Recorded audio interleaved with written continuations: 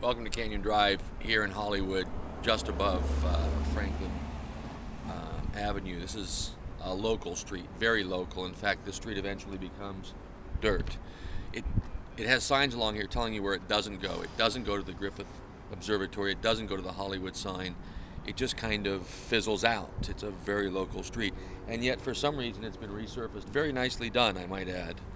But there's equipment here. A lot of people have been working on this street, and this particular street's been resurfaced.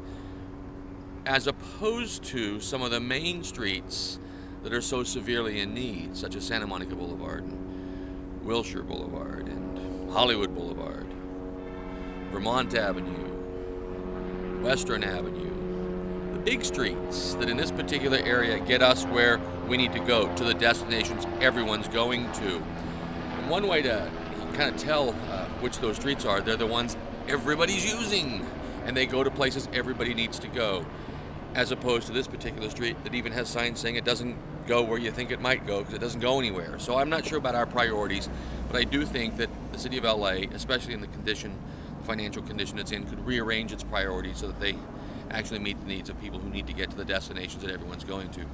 I thank you for thinking about the fact that the Backbone Bikeway Network articulates those destinations and those routes clearly. Thanks for joining us here in Hollywood.